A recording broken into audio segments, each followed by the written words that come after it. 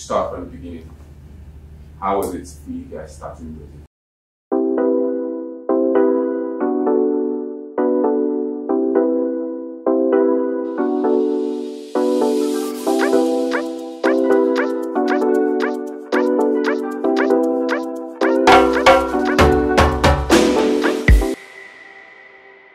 When God does something really nice, God makes it twice. That's why we got DNA, the twins. Give it up for my crew, DNA! The DNA twins. DNA! DNA! Superstar!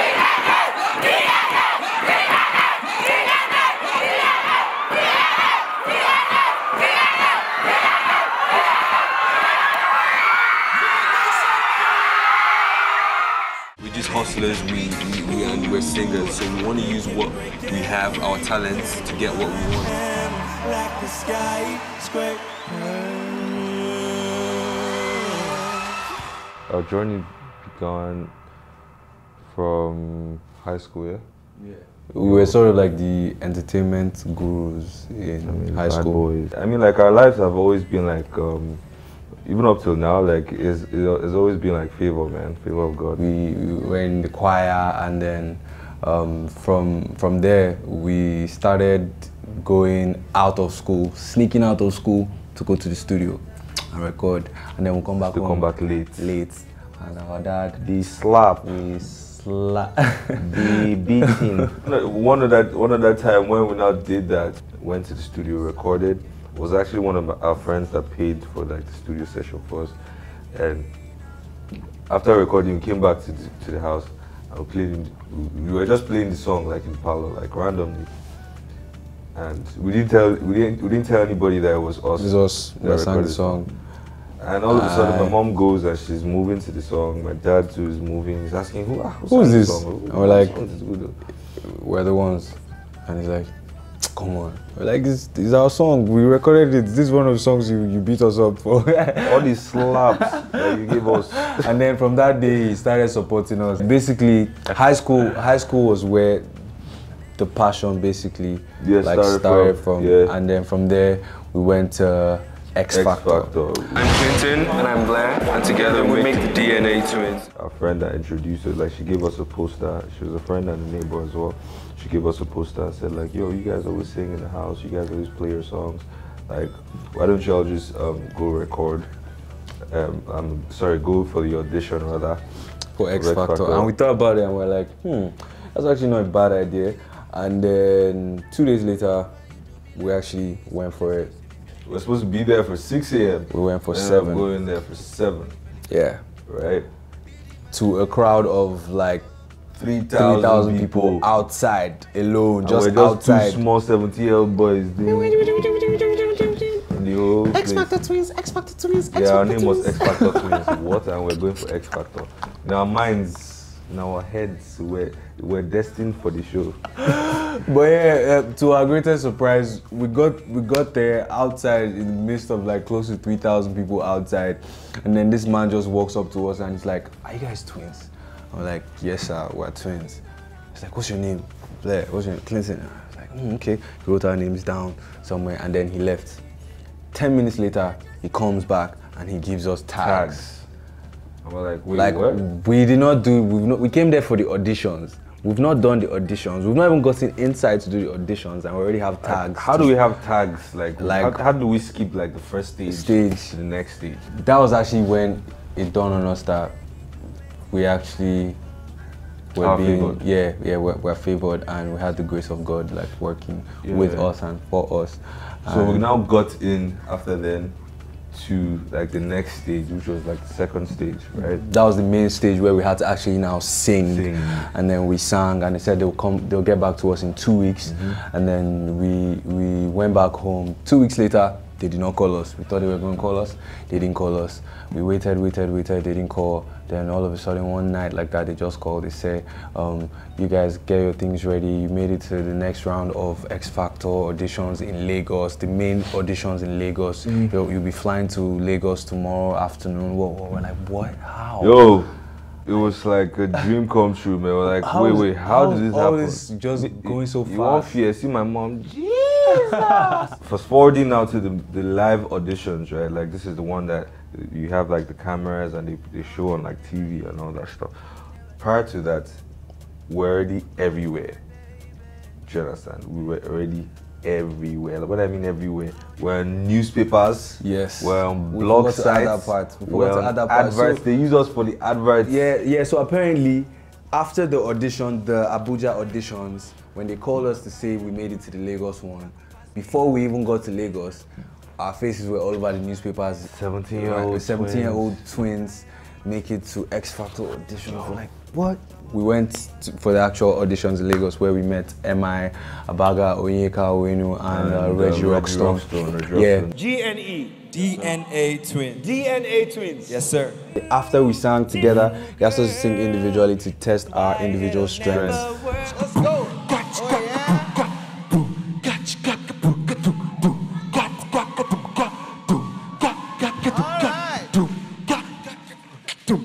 Okay.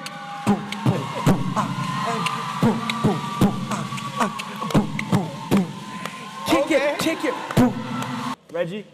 They marketable. And the fact that we could sing and we could dance and we could entertain. At some point, Reggie Rockstone said, I think they're marketable. Yeah, and then that was when it dawned on us that, yeah, we're actually on the right path. We just said, you know what, let's just go from here. We did X Factor. Did finish at the quarterfinals. Quarterfinals of X Factor. We didn't win. Yeah, but it was a great experience. A very, for us, very man. big experience for us. A big exposure. We gained a lot from it. It was a huge stepping stone for us. Yes, after we finished from X Factor, I think 2 years later, two or three years later, we were not where we wanted to be, so we felt like we needed that thing, and God helped us somehow, some way. We went for the voice auditions as well. We got picked. You can take everything I have. You can break everything I am, like the skyscraper.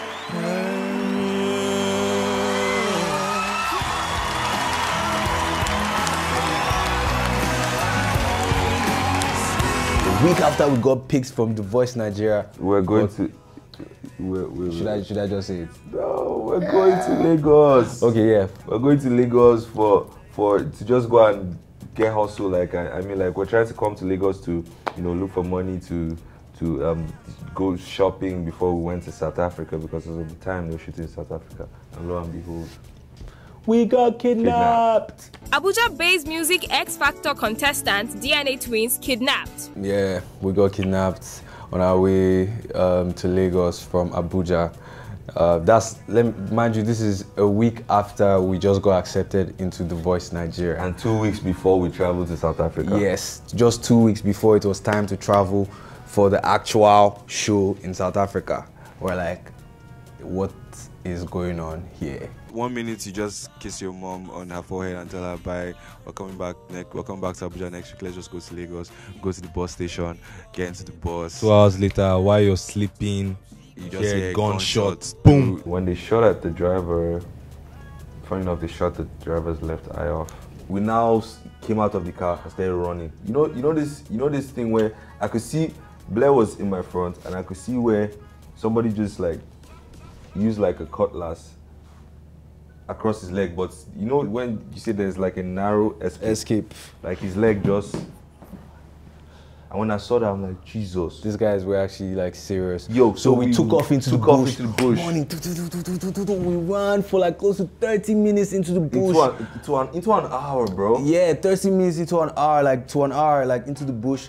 At some point, we couldn't see anybody. We were not happy. The both of us were not happy that we lost them. Yeah, we're now trying to make calls. Yeah, we now brought out our phones, trying to make calls to see if maybe somebody can come and save us. And then from there, lo and behold, we did not know that all that run we have been running since. We were running into their den, their squad, their house. So it's the ones that were chasing us were behind, but the main ones that were in the house, the big boys were there waiting for us, and then Apparently, it was just the two of us. And guess what? These guys couldn't even speak English. They just wanted money, man. So they chased us in there. We were in that bush for 4 days. Feeding on mangoes, feeding on gari mixed with Maggi, salt and pepper. And onions. Yeah, they were Fulani guys apparently. Like, yeah, we stayed there for 4 days. That's what we were eating. We're basically feeding them. So every morning, early in the morning by 6 a.m., they wake us up and we'll go deeper into the bush because they were paranoid that the police would probably come and catch them and us. So every morning by 6 a.m., they wake us up, we walk like 2 hours deeper into the bush. Mind you, we're sitting on the floor with ants just gathering everywhere. There was even this point where we were so hungry and tired of the walk and everything. They made us, this is actually very, very sad, but yeah, we were literally drinking water from the ground. Whatever we need to slap if you don't drink the water too. Yeah. In all that time, while all this was happening, the both of us were praying. Clint would tell me, keep praying. I'll tell him, keep praying. When one person gets tired, we're like, don't get tired, keep praying. And then all of a sudden, that evening, my mom calls and then she told them she has some money. She was able to get some money. Would they agree for it? They said no, they will not agree. They cut the phone. And the next morning, I think they started talking to themselves, and I think they themselves were sort of like tired. And from everything, so the first 2 days, they were really brutal and very harsh on us. Then the last 2 days, it was like were really nice. Everything just changed. They wake up in the morning and call us, my friend. You go and plug mangoes for us and come give us. They were treating us so nice. I'm like, wait, is it not the same niggas that were like almost killing us like 2 days ago and everything? But then that was when we got to realize that it was actually God doing his thing. You understand? Because there's nothing you want to tell me that it was just a bare man type thing, right? So to cut the long story short, my mom came through. Shout out to my mom. We love you so much, mommy. Strongest woman in the world that we ever know and we will ever know, man. Because that lady walked 3 hours into the bush to come get us and give them that money. Yeah. God helped. Everything happened, played out, and we got released like a week to the time we're supposed to travel to South Africa for The Voice Nigeria. We got released a week before we were supposed to travel, and we came out and everybody was like, no, you guys can't go to The Voice again. Our family members, our friends, no, you guys just came out from being kidnapped how many days ago? You want to start traveling to South Africa for The Voice? We're like, nah, forget that thing, we're going. We're called for this thing where nothing can bring us down. If we did not die in that place, then we could do anything. We can't die any other place. Yeah. And we can do anything. Set our minds to do. But The Voice basically was another really great platform for us because it was another add up to our build up. We did The Voice. We didn't win this one still, but immediately we got out of The Voice Nigeria. We got a lot of offers from different record labels. A lot of open doors here and there, and from there basically like the brand and the name DNA was more sort of like solidified, like it was strong, it became stronger, and then we knew what we wanted even more, and this time we had clearer ideas on how to get it. So like, but yeah, we came out of The Voice Nigeria and we started looking for a record label. Maven activated. When we got out of The Voice, that was so different labels called us, but guess what? Maven was the only label that was really on our mind. Yeah, that was really on our mind that we wanted. Do you understand? So we're like, how do we do this? And then we started talking to people here and there, and then God helped us. Ike Osakio-Dua, he had direct contact with an executive in Maven. Shout out to Tega. Shout out to Ike. Yeah, and Ike. So Ike said he was going to help us put in a word for Tega, and he put in a word, and the next thing, we're asked to send our songs or things we've done or some stuff like that. We sent it and just hoped for the best. And on the first day of January 2017, we got a call from Tega saying, well, Nadia, how far now? guys, so what's good? Come to the studio. Come to the studio. Like, it was like, Jazz is here. He wants to see you guys. Right? Mind you, we were in a friend's house that day. We just went to go eat. Like, January 1st things. Like, Yeah. I pray we left the food, the dining, the wining, everything. Japper. All the way from the mainland to the island. To the island, man. We didn't even bath that day. Bath us. DNA signed to Maven Records, and it's amazing. It's an amazing feeling. It's like another dream come true again. For us, yeah. You understand? That first day we went, we recorded How Can. Yeah. And we finished the recording from A to Z. Yeah. No country shall permanent. Baby, now you be my blessing.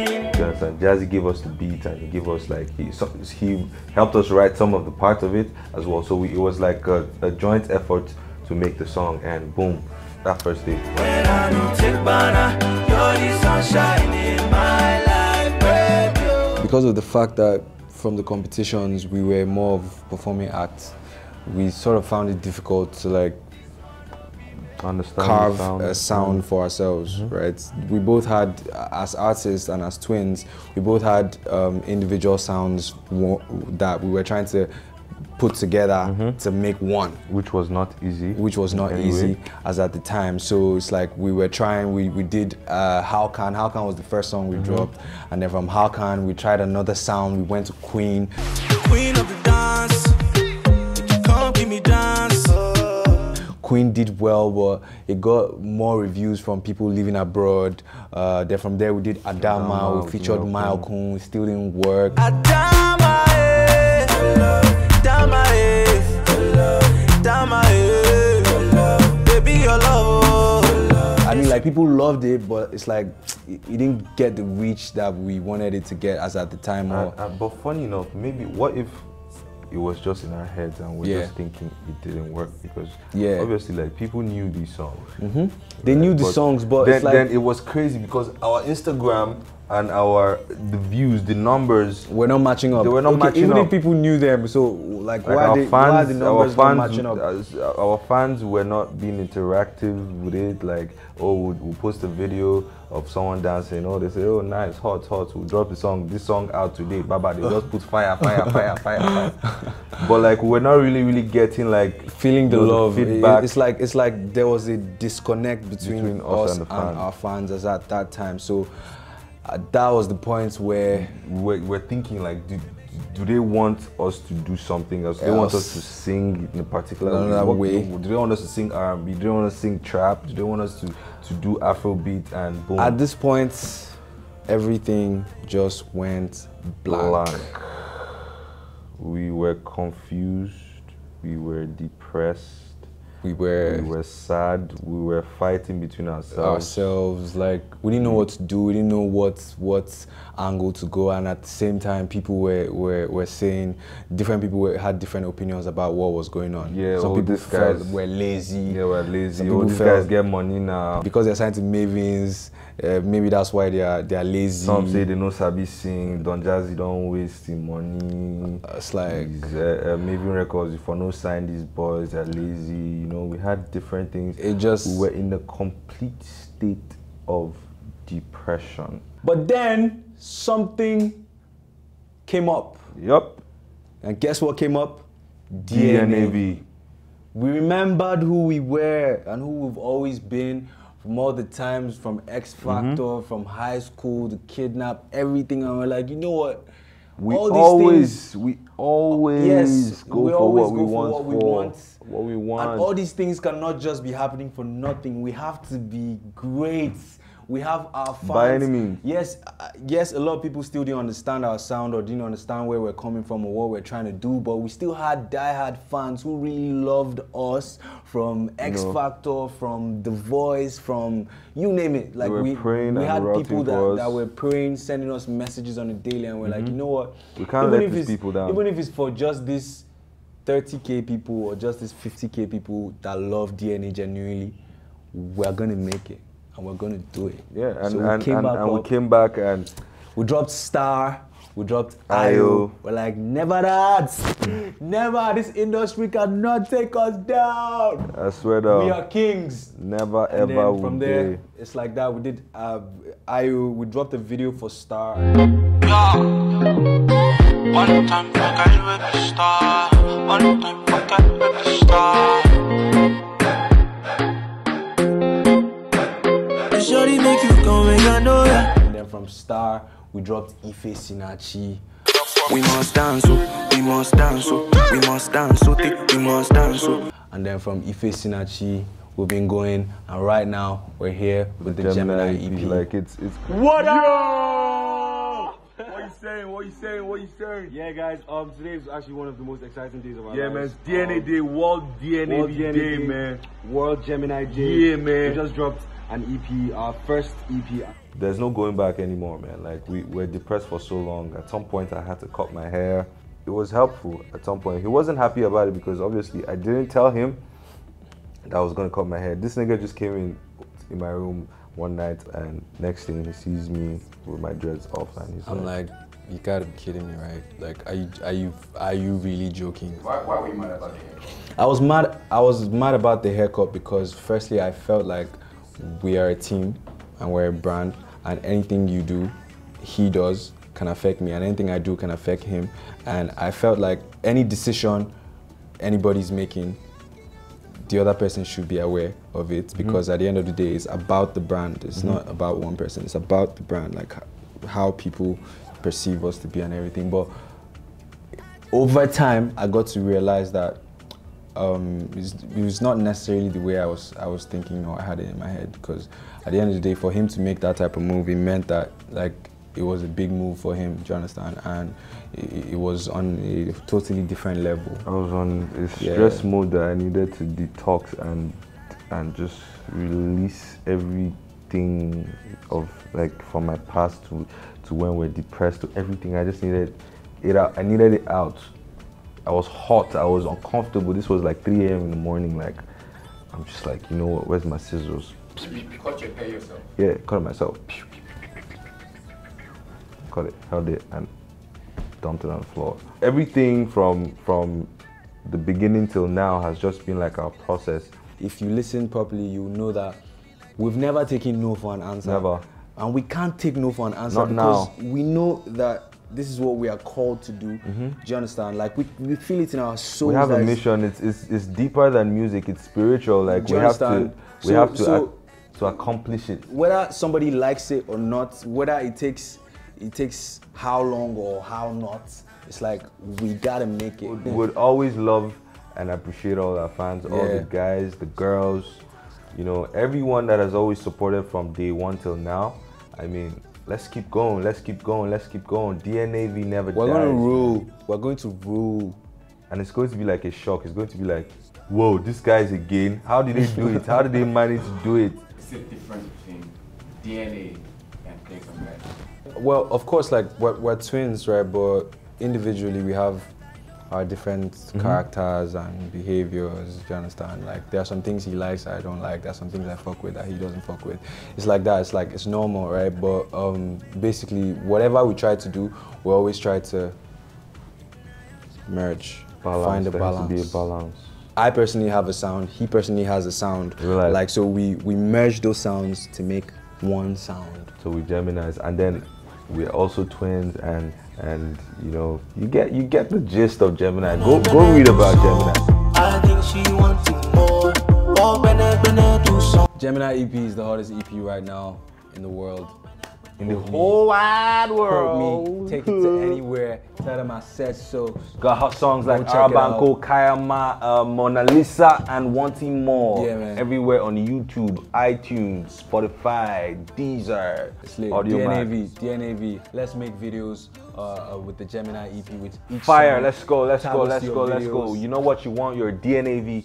Send us this video. Send us these videos. Are you vibing to the Gemini songs? Streaming. Stream the songs. Keep sharing. Share it to the world. Let the world hear of DNAV. We never die. We are strong and we rule. Forever. Boo. Cause you remind